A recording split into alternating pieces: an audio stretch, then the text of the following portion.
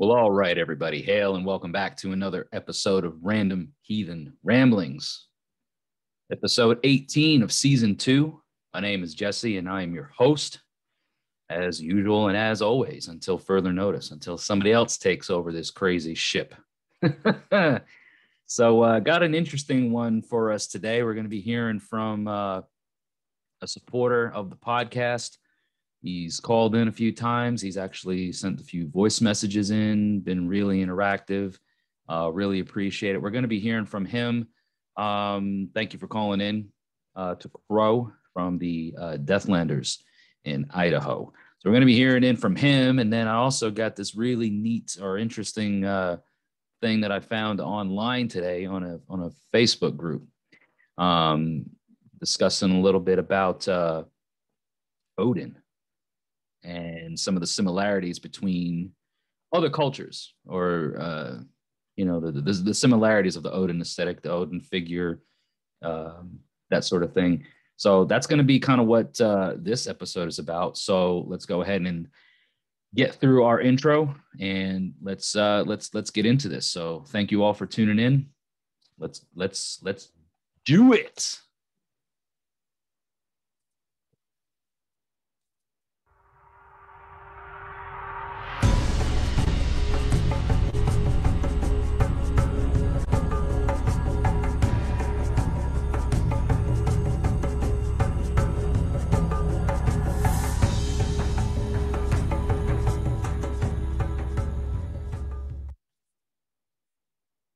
All right. Well, there's that. There's that. And here you are. Here you are listening and watching to yet another Random Heathen Ramblings episode. Thank you to all my listeners. Thank you to all my followers, subscribers, supporters, friends, everybody out there that supports what I do here on this podcast in any way that you can. Don't forget, if you are listening to this podcast and you want to see what's going on behind the scenes, you can also watch the video version of this podcast by becoming a member of Midgard Musings on YouTube. The information for that will be included in the show notes of this podcast. And so therefore, just head to the show notes and join Midgard Musings. Become a member of Midgard Musings on YouTube today if you want to not just listen, but watch. Okay, I understand that a lot of folks out there are into listening to the podcast and don't want to pay for a, monthly subscription to something that they could just watch for free. That's totally fine. But if you want to see what's going on kind of behind the scenes, definitely consider, becoming a member of the channel. All of my support information is going to also be linked up in the show notes for those that are watching who are members on the YouTube channel. Head down into the description to find the Linktree link. Don't forget to follow my Twitter account. Follow me on Twitter at Midgard Musings. Find and follow or like the Facebook page, and become a patron on Patreon if you so choose. Buy my merchandise. Got some really cool t-shirts, sweatshirts, hoodies, tank tops, onesies for the infants and the babies, children's sizes, women's sizes. Everybody can get something cool on the Midgard Musing store. All that information is linked in the link tree. So just click on that and it's like your one-stop shop. Don't forget, if you do want to be featured on the podcast, like Crow, who we're about to listen to his message. If you want to be featured on the podcast and you want to have your voice heard, please feel free to call into the Midgard Musings hotline, which is 615-671-9832. So Crow was really kind and has been in the past several episodes, sporadically a bit, been really kind to share some of his thoughts. So I want to go ahead and have you guys listen, watch, whatever. Listen to his voicemail that he left here on the hotline. Really, really interesting stuff. So let me put my headphones on so I can listen to this and you guys can listen too. But like I said before, yeah, Crow is, I believe he's the Gothi of the Deathlanders tribe, which is in Idaho.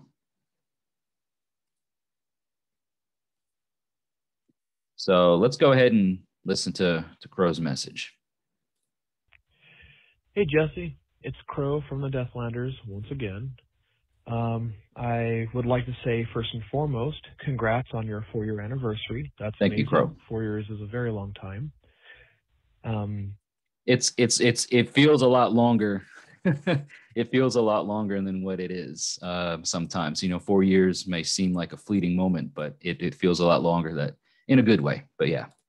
And as per the stanza 48 that you had mentioned, I was thinking about that, and I thought that, if a friend is like, well, quote unquote friend, is too afraid to invest like the same time and energy into gifting you back as you have gifted them, are they really worth your time?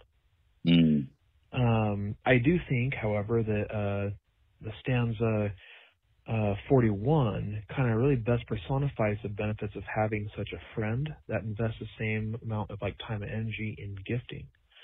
I'm going to be reading from the Cowboys Hávamál because, well, that's just how everybody talked where I grew up. But nothing wrong with that, man. Nothing wrong with that at all. Jackson Crawford's Cowboy Hávamál, really, really awesome. I want to say that one translation or one because I have the Wanderer's Hávamál, and I think if it's not in this one, of course he's got it published elsewhere. But yeah, the Cowboy Hávamál is pretty awesome. It says, give your friend a gift that'll matter to him. Weapons, clothes, you know the kind. The kind of giving, if he gets you back. This kind of giving, if he gets you back, will mean he'll have your back when it counts. So, yeah, I thought that kind of, well, just really laid it out.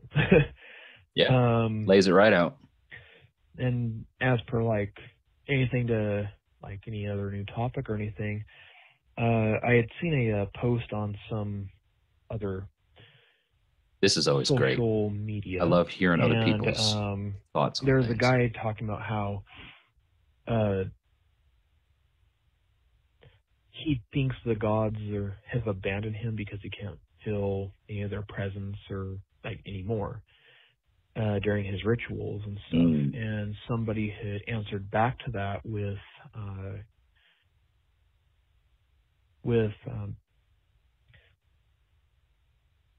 sorry, I'm trying to best to word this in my mind.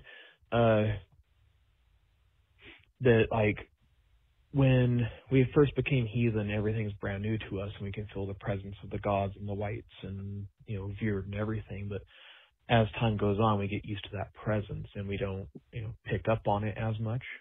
I thought that was a very interesting answer. But anyways, have a good day. You too, man. Cowboys are still here in Idaho. My brother Otso and his dad are actually one of the old ones. So yeah. Anyways, hail Odin and drink plenty of water. Absolutely, man. Drink plenty of water and hail Odin on Odin's Day. That's a really interesting thing too. We're actually going to talk a bit about the stanza that you brought up there, Crow, towards the end of this episode. Thought it would be a good stanza to read different translations from, or read from different translations. So thank you for calling in with that bit of insight and sharing your thoughts and reading from the Cowboy Hávamál. But to your point, I also think that's a really good thing to think about. And I'm probably going to reserve some conversation about this for the next episode of Random Heathen Ramblings, because I'd like to get some other people's feedback or buy-in on such a topic, because I love to hear, you know, when it comes to our interactions with the gods, when it comes to our interactions with any of the sacred, or even the spirit realm, when we talk about the whites, the Vatir, that sort of thing, and how much we feel they're how much we feel connected with these, you know, forces, these beings.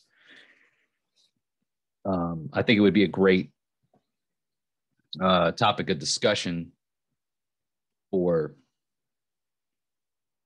another audience, or and not another audience, but other participants. I'd like to get some other feedback. So I'm going to reserve my thoughts about this particular thing that you called in about till probably the next episode, because I've got some future episodes lined up with other guests.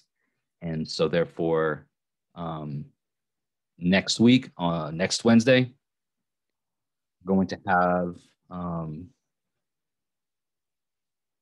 somebody else on the show, and we're going to talk about that. We're going to talk about our connection with the gods, or with the spirits of the land and the house, or whatever, the Vatir, you know, and kind of touch upon that. But I think it's a great thing to kind of have in our minds.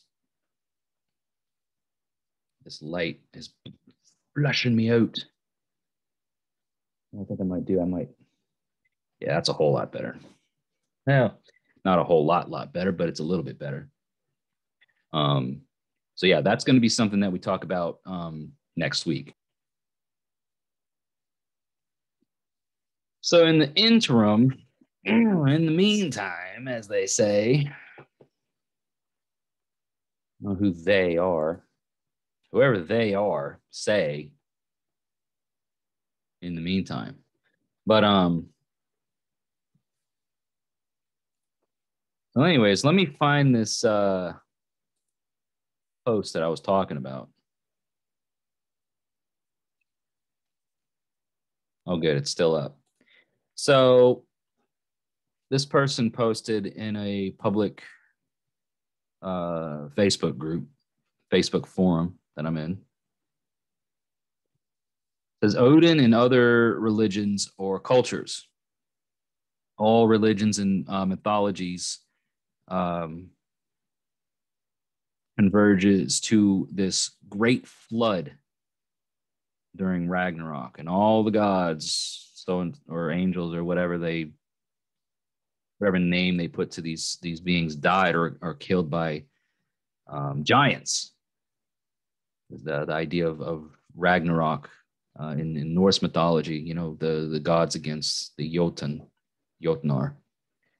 But this person is finding similarities and comparisons in other religions or other cultures that share a lot of similarities to this sort of thing. And I thought it was an interesting approach with this whole great flood thing, because we look at Christian lore, Christian mythology, Christian doctrine, whatever, Old Testament stuff, right? Noah and the great flood.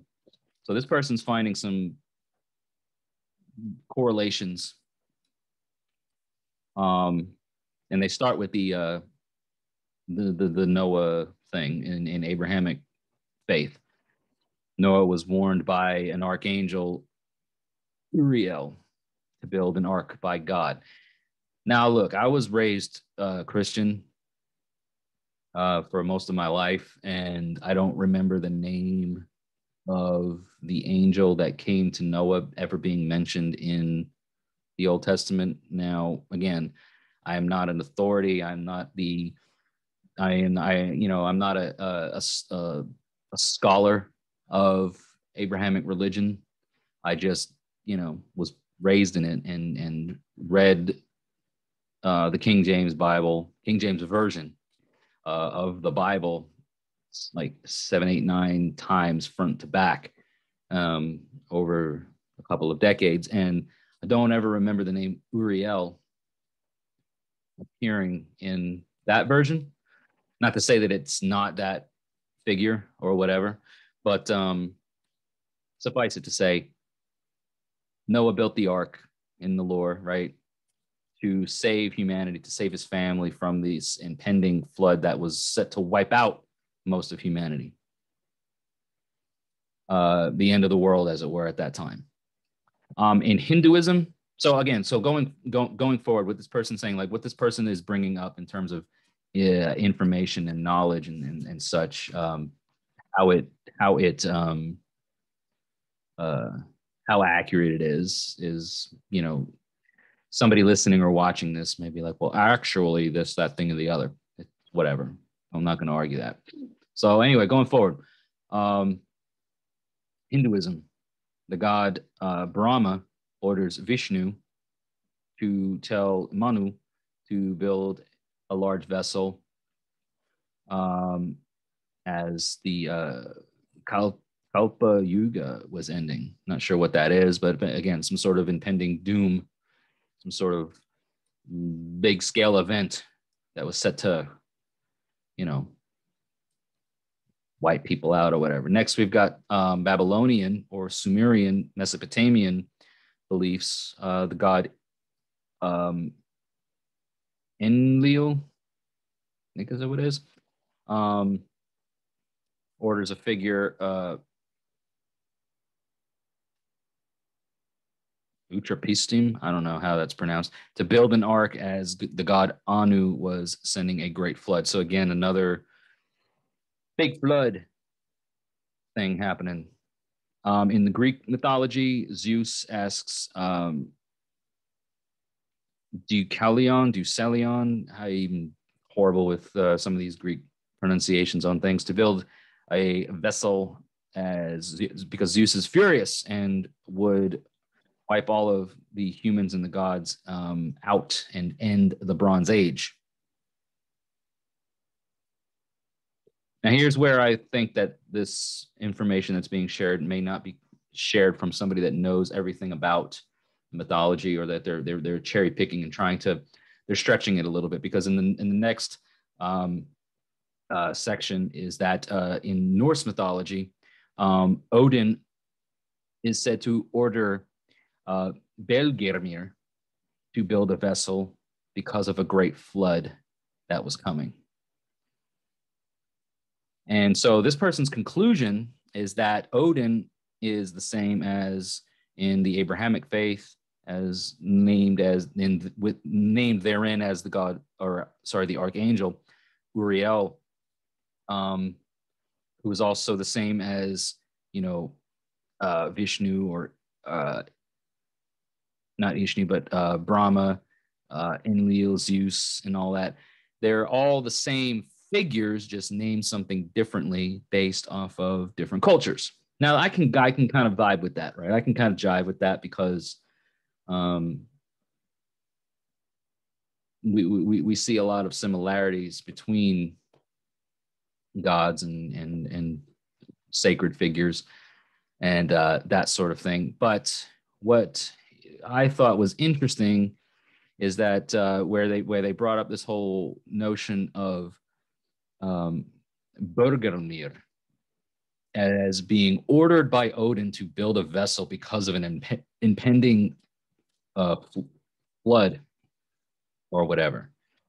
Now, according to Gylfaginning, one of the poems in Snorri's Prose Edda, the flood that's being referred to is the flood that comes due to Ymir being slain. So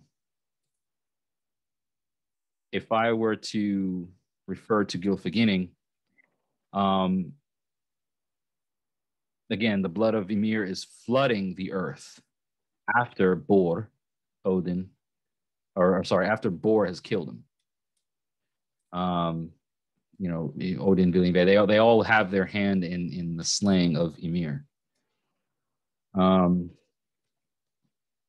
And this flood that happens because of this influx of blood from slaying Ymir, Bergelmir is said to escape that flood. But so the actual stanza from Gylfaginning is that the sons of Bor,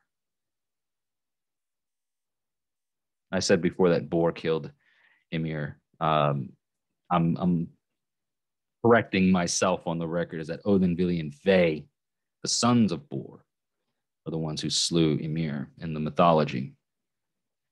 So they killed Ymir, and when he fell, so much blood gushed from his wounds that with it, all of the frost giants were killed except one who got away with his family, and that's Bergelmir.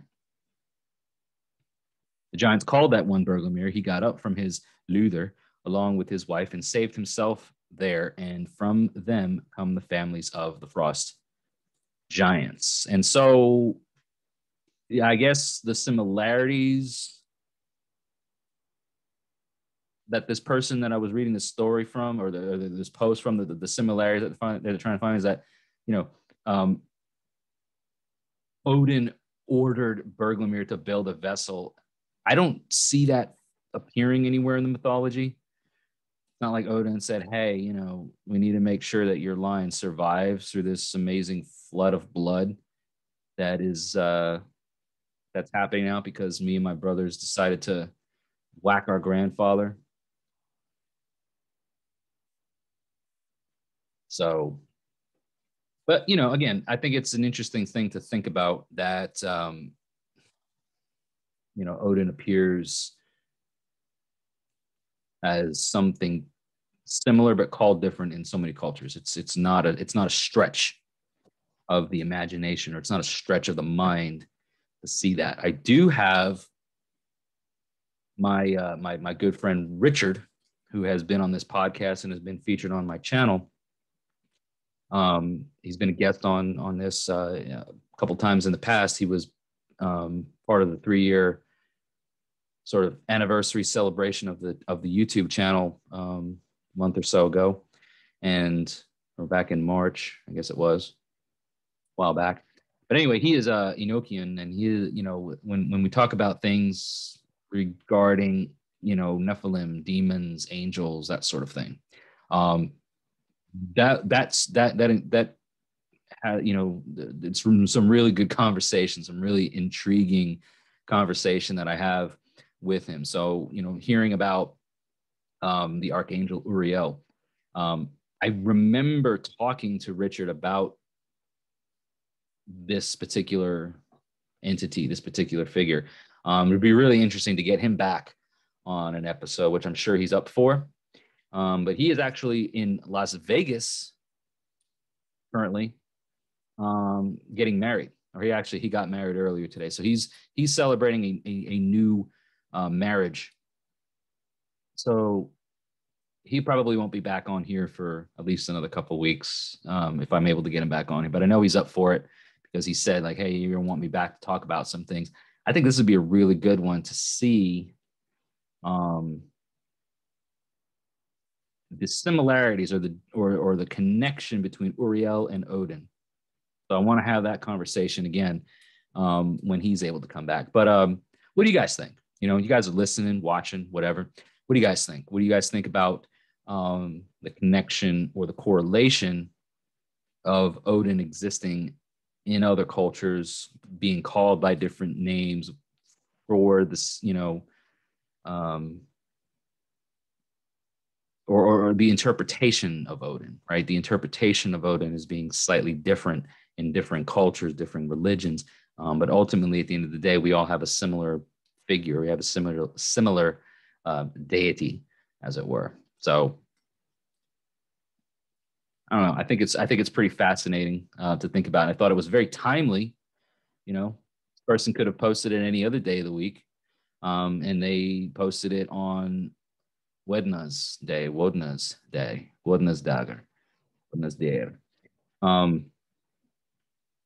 My pronunciations are awful when it comes to some of these things. I need to improve on that. But it's Wednesday. My dudes, it is Wednesday, my dudes. It's an old meme. You might not understand, you might not get it. But that's what it is. It is what it is. So that is kind of the major topic for today's episode is, Odin and the flood, Odin and the great flood, and the similarities or the correlations that exist across different cultures. So call in 615-671-9832. Let me know what you think about that. Think about it yourself, chew on that fat bit. Give it a whirl. But okay, so what we're going to do now is talk about the stanza 41 that Crow mentioned in his call earlier when he called in. And I appreciate that. Could have picked any random stanza to go over on today's episode. Again, trying to get back into that normal cadence of things. I'm hearing drums, and I don't know why.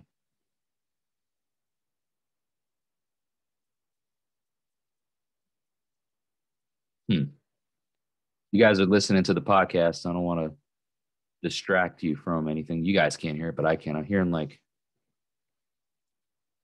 ain't my headphones. Remember Gandalf in Lord of the Rings when they're in the mines of Moria and he's reading the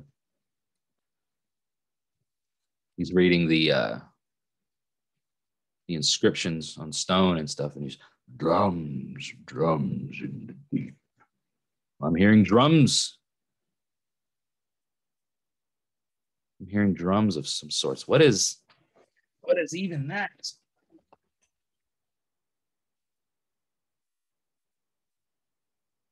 What is that?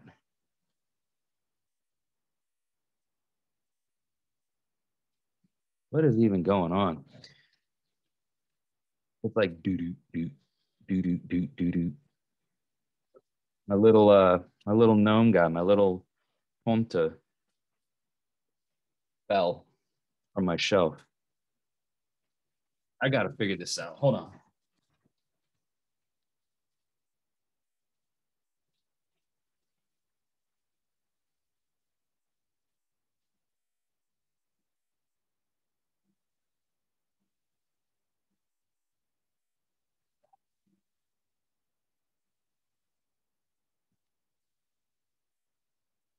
Whoa, dude.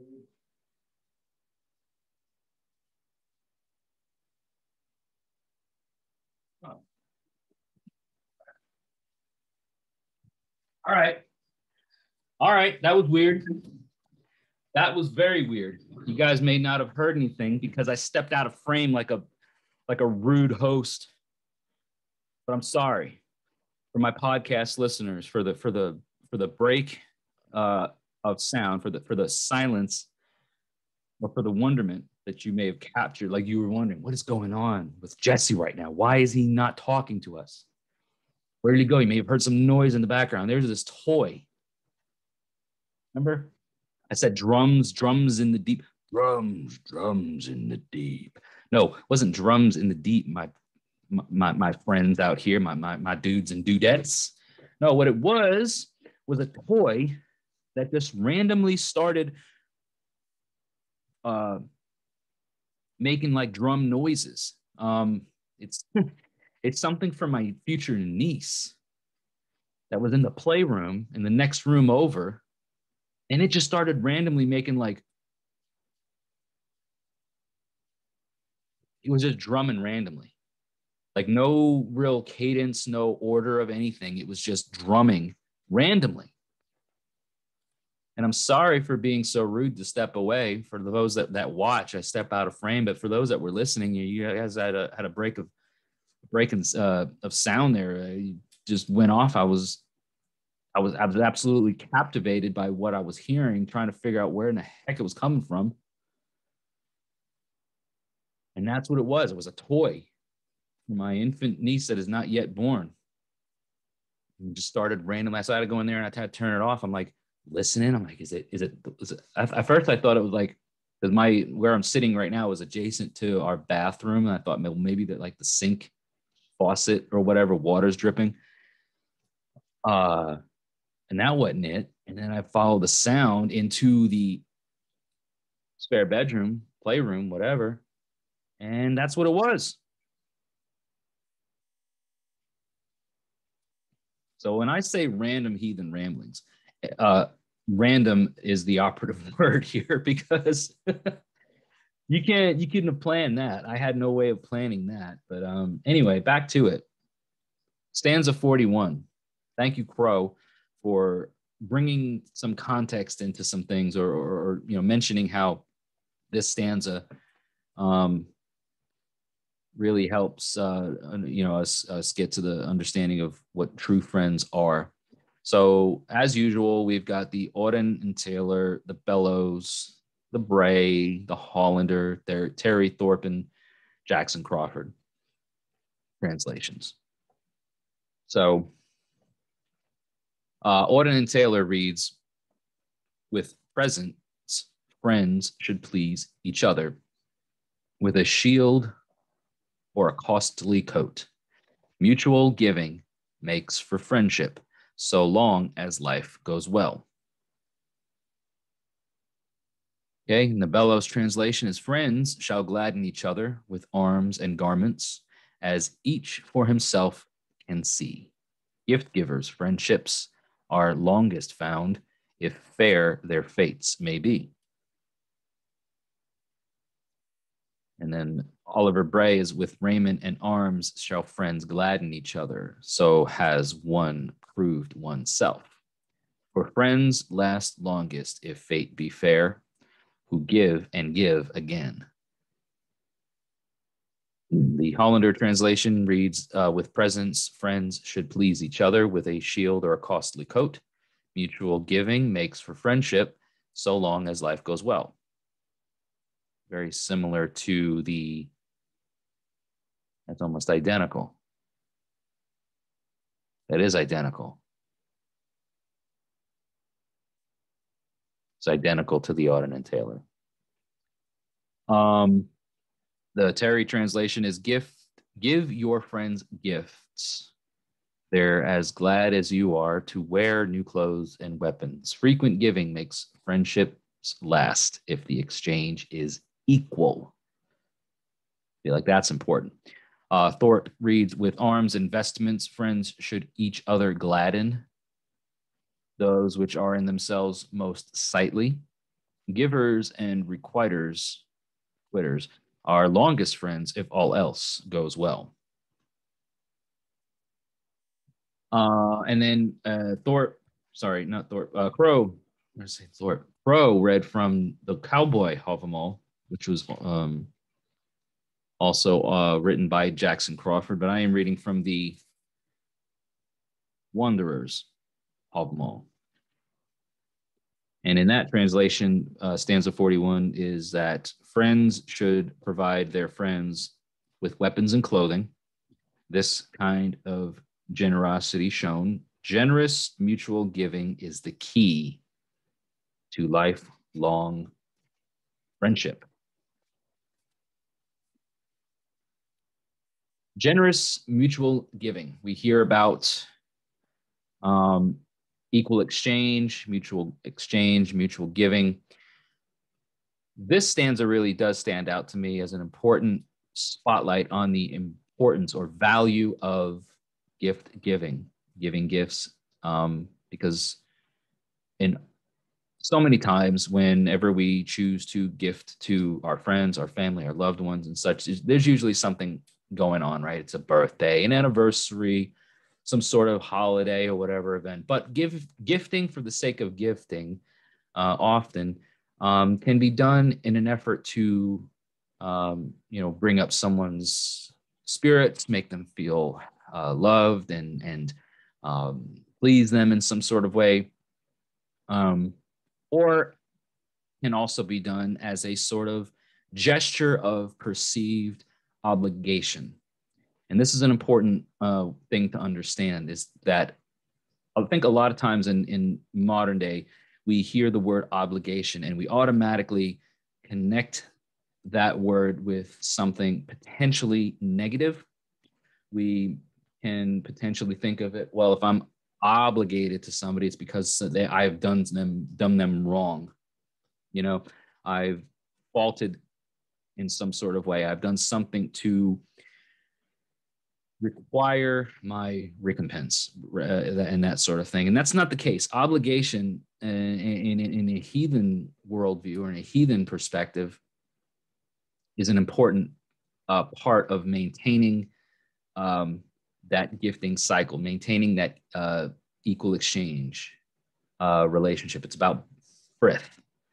Obligation is good within a heathen context, at least in most cases. So how often a gift is given can quite often set the bar, and the mutual understanding of if a gift is given, now a gift should be, or if a gift is received, now a gift should be given, and so on and so forth. That's this obligation, this understanding of what is required or what we are obligated to each other to do. That is a part of the social construct of who we tie weird with, who we share and build frith with as heathens, right? So again, when it comes to holidays or birthdays or any other sort of, gift giving event or day, that doesn't really fit. You know what I mean? Like, yes, there's a sense of obligation there, but it's like, oh, I'm obliged to do this because it's their birthday, or I have to do this because it's an anniversary. I have to do it because of this, because of that.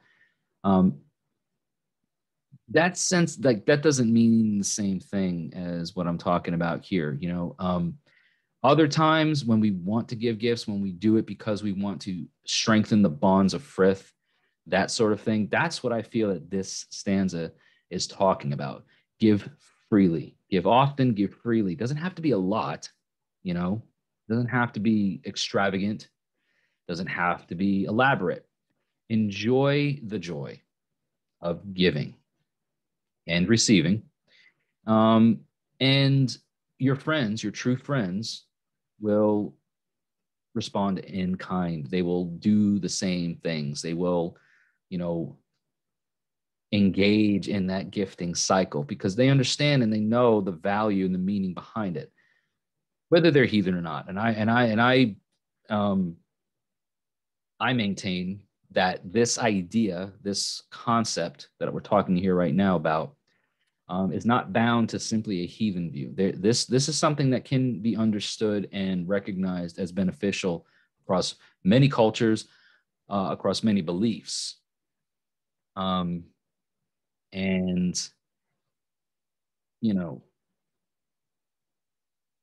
you can call it whatever you want. You can call it frith. You can call it whatever. The labels don't matter so much as the gesture and the meaning behind it. So I really appreciate Crow from the Deathlanders in Idaho for referencing this particular stanza to bring up on this podcast. And I appreciate everybody listening and watching today, here on this Wednesday on May the 5th, 2021. If you guys are listening and you want to watch what's going on here on the podcast, please, again, check the show notes. Become a member of Midgard Musings. I've said it before. The time that I spend doing these things once a week or whatever is my time means something to me. And by you guys coming out here to support me through, whether it be, Patreon, or whether it be through, memberships, or whether it be through buying merchandise or donations or whatever, it is absolutely not required, but it helps me gauge the interest. Right. I do these things in my free time, in my spare time, but my time means something to me. I could be doing a lot of other things, and being here, sharing ideas, sharing thoughts, having you guys engage, it means a lot. So getting that little bit of reciprocation, that sort of thing.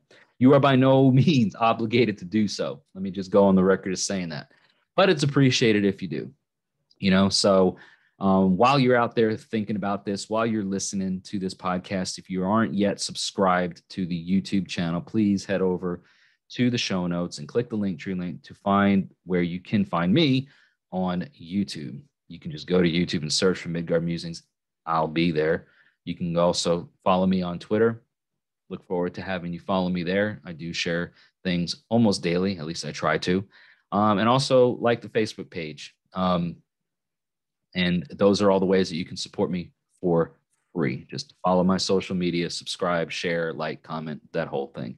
Algorithms mean a lot to us as content creators. So if you're listening on the podcast and you don't do anything else social media wise, please upvote the podcast, give it a like, follow it, whatever podcast platform that you're listening on. Make sure that the podcast platform that you're listening on knows that you like what I do. So until we talk again next week, we're going to have another guest on the podcast. His name is Chris. We're going to be talking about some various random things, of course, as it tends to be very random here on the podcast. Random Heathen Ramblings is called it for a reason.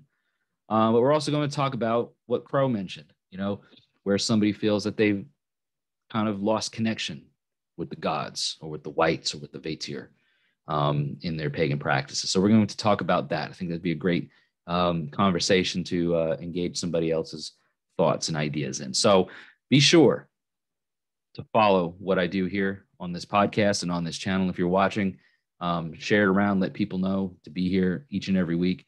Try to upload new content on a very regular basis. Sometimes my schedule gets a little bit hectic, but suffice it to say, I will be here at least once a week. So thank you all so much for tuning in today and listening or watching. Be sure to, again, support this podcast in any way that you can, anything that works for you. Until we talk again, hail, and may your hearth fires always continue to burn bright.